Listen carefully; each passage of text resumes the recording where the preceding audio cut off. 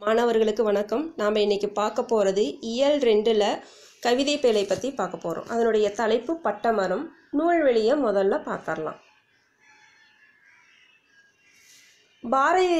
பாரதியாருடைய வழித்தோன்றலில் வாழ்ந்தவர் தான் பாரதிதாசன். அவருடைய கவிதைகளையெல்லாம் பின்பற்றி வாழ்ந்தவர் அப்படின்னு நம்ம சொல்லலாம். இவருடைய கவிதை முறைகளை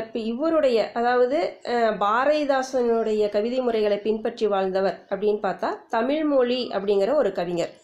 இவர் புதுவையில் பிறந்திருக்கிறாரு. புதுவை அப்படின்னம்னா புதுச்சேரியை குறிக்குது. காலம் அப்படின்னு பார்த்தா 1924 1965 வரைக்கும் கிட்டத்தட்ட ஒரு 41 வருஷம் வாழ்ந்திருக்கிறாரு. இவருடைய கவிதை படைப்புகள் என்ன அப்படின்னு பார்த்தா நிலைபெற்ற சிலை, வீராயி, கவிஞனின் காதல், மேதினமே வருக, கண்ணப்பன் கிளிகள், குருவிப்பட்டி, தமிழர் சமுதாயம், மாதவி காவியம், இதெல்லாம் அவருடைய படைப்பு அப்படின்னு நம்ம சொல்லலாம். இந்த பாட்டு தமிழ்மொழியின் கவிதையில் தமிழ் மொழியின் கவிதைகள் அப்படிங்கிற ஒரு நூலில் இடம்பெற்றிருக்குது. கவிதையை பார்க்கலாம். கவிதை பார்க்குறதுக்கு முன்னாடி அதனுடைய ஒரு சின்ன தகவலை நம்ம பார்க்கலாம். நம் முன்னோர்கள்லாம் பார்த்திங்கன்னா இயற்கையோடு வாழ்ந்தவங்க. மரம், செடி, கொடி இதெல்லாம் அவங்க காப்பாற்றி நமக்கு கொடுத்துருக்குறாங்க. இப்போ இருக்கக்கூடிய கால மாற்றத்தால் நம்ம செயற்கையோடு வாழ்ந்துட்டுருக்குறோம். நமக்கு இயற்கையாக கிடைக்கக்கூடிய காற்று அடுத்த தலைமுறைக்கு கிடைக்குமா அப்படிங்கிறது சந்தேகம்தான். இந்த பாட்டை எழுதின கவிஞர் தமிழ்மொழி ஒரு பட்டுப்போன ஒரு மரத்தை பார்த்து வருத்தப்பட்டு தன்னுடைய உள்ள குமுறலை அப்படியே வெளிப்படுத்தி பாட்டாக எழுதியிருக்கிறாரு. பாட்டை பார்க்கலாம். மொட்டை கிளையோடு நின்று தினம் பெரும் மூச்சு விடும் மரமே, வெட்டப்படும் ஒரு நாள் வருமென்று விசனம் அடைந்தனையோ. மொட்டை கிளையோடு, அதாவது எல்லா சருகும் கொட்டி போய் இளதலை எதுவுமே இல்லாமல் மொட்டை மரமாக நின்றுட்டு வெறும் மூச்சு மட்டும்தான் விட்டுட்டு இருக்குது. என்னைக்காவது ஒரு நாளைக்கு நம்மளை யாராவது வெட்டிடுவாங்களோ அப்படின்னு ரொம்ப கவலைப்பட்டு அழுதுகிட்டு ஒரு மரம் நின்றுட்டு இருக்குது. அப்படி விசனப்பட்டு இருக்கிற மரமே, குந்த நிழல் தர கந்த மலர் தர கூரை விரித்த இலை, வெந்து கருகிட இந்த நிறம் வர வெம்பி குமைந்தனையோ. அதாவது உட்காரத்துக்கு, குந்த அப்படின்னா உட்காரத்துக்கு நிழலும் கொடுத்துருக்கிற, கந்த மலர் அப்படின்னம்னா நறுமணமிக்க மலர், வாசனமிக்க மலரை கொடுத்த மரமே, கூரை விரித்த இலை, உன்னோட இலைகளை எல்லாம் பார்க்கும்போது கூரை மாதிரி இருக்குது.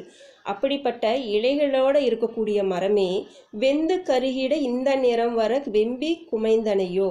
அப்படிப்பட்ட இளதலை, நறுமணமிக்க மலர் இதெல்லாம் கொட்டி போய், அதாவது வெயிலாலையும் மழை இல்லாத காரணத்தினாலையும் கருகி போய் பட்டு போய் நின்றுட்டு இருக்குது அந்த மரம்.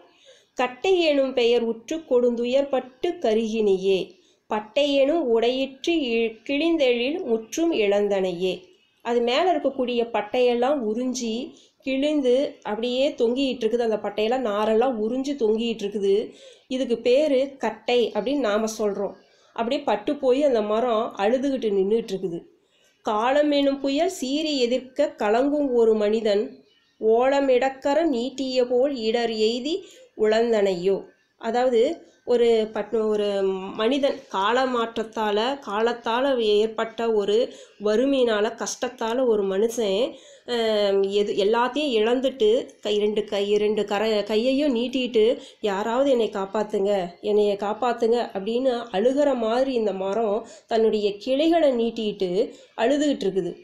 பாடும் பறவைகள் கூடி உனக்கொரு பாடல் புனைந்ததுவும், மூடு பனிதிரை யூடு புவிக்கொரு மோகம் கொடுத்ததுவும், ஆடும் கிளைமிசை ஏறி சிறுவர் குதிரை விடுத்ததுவும், ஏடுங் தருங்கதையாக முடிந்தன இந்த வெறுங்கனவே. அதாவது பாடும் பறவைகள் கூடி உனக்கொரு மரத்தில் பறவைகளெல்லாம் கூடு கட்டி பாடலும் இயற்றியது. மூடு பனிந்திரை, உன்னுடைய இலைகளிலெல்லாம் பார்த்திங்கன்னா பனி படர்ந்து அப்படியே பனித்துளிகள்லாம் இருக்கும். அந்த பனித்துளிகளெல்லாம் பார்க்கக்கூடிய மரத்தை பார்க்கும்போது நமக்கு அப்படியே உள்ளத்தில் சந்தோஷம், புத்துணர்ச்சி இதெல்லாம் ஏற்படுத்தும். அதான் உள்ள கிளர்ச்சியை ஏற்படுத்தும். ஆடும் கிளைமிசை ஏறி சிறுவர், அதாவது இந்த மரத்தில் பார்த்திங்கன்னா கிளையெல்லாம் இருக்குதுல்ல, அந்த கிளையிலெல்லாம் சின்ன சின்ன பசங்கள்லாம் ஏறி உட்காந்து தூரி கட்டிக்கிட்டு ஊஞ்சல் விளையாடுவாங்க. அது இல்லாமல் அந்த மரத்து மேலே ஏறி உட்காந்து குதிரையும் விளையாடுவாங்க. இப்படி விளையாண்ட இடமும் உன் மேலே இருக்கக்கூடிய பனி பொழிவும் பறவைகள்லாம் கூடி கட்டி வாழ்ந்தக்கூடிய இடத்தையும் வெறும் ஏட்டில் எழுதி வச்ச கனவாகவே முடிஞ்சு போச்சு. ஏடும் தருகதையாக முடிந்தன இன்று வெறும் கனவே. இதெல்லாம் நம்ம எழுதி வச்சு படிக்கக்கூடிய கதையாகவே மாறிடுச்சே அப்படின்னு இந்த பட்டுப்போன மரத்தை பார்த்து தன்னுடைய உள்ள குமுறலை வெளிப்படுத்தியிருக்கிறாரு தமிழ் ஒளி அப்படிங்கிற கவிஞர். இந்த பாட்டு நமக்கு என்ன வெளிப்படுத்துது அப்படின்னு பார்த்தீங்கன்னா, நாம் இந்த மரத்தை எல்லாம் வளர்த்து அதனை காப்பாற்றி அடுத்த தலைமுறைக்கு நம்ம கொடுக்கணும், நாமளும் மரம் வளர்க்கணும் அப்படிங்கிற ஒரு உணர்வை ஏற்படுத்துது. அதுக்கு தான் இந்த பாட்டை நமக்கு கொடுத்துருக்குறாங்க. நான் வகுப்பில் உங்களுக்கு பல தடவை சொல்லியிருக்கிறேன், நம்மளுடைய பிறந்தநாள், ஒவ்வொருத்தருடைய பிறந்தநாள் அன்னைக்கும் குறைந்தபட்சம் ஒரு 2 மரம் அல்லது 5 மரம் நட்டு வைங்க. நம்மளோட சேர்ந்து அதுவும் வளரும். அப்போ நமக்கு ஒரு சந்தோஷத்தை ஏற்படுத்தும். நாமளும் நல்லா இருப்போம், நம்மளை சேர்ந்தவங்களும் நல்லா இருப்பாங்க, நம்ம நாடும் நல்லா இருக்கும். அதனால் எல்லாரும் நம் மரத்தை நட்டு வச்சு அதனால் மற்றவங்களுக்கு பயன்படுற மாதிரி ஏதாவது செய்வோம். செய்வீங்களா? செய்வோம் நம்புகிறேன். நன்றி மாணவர்களே.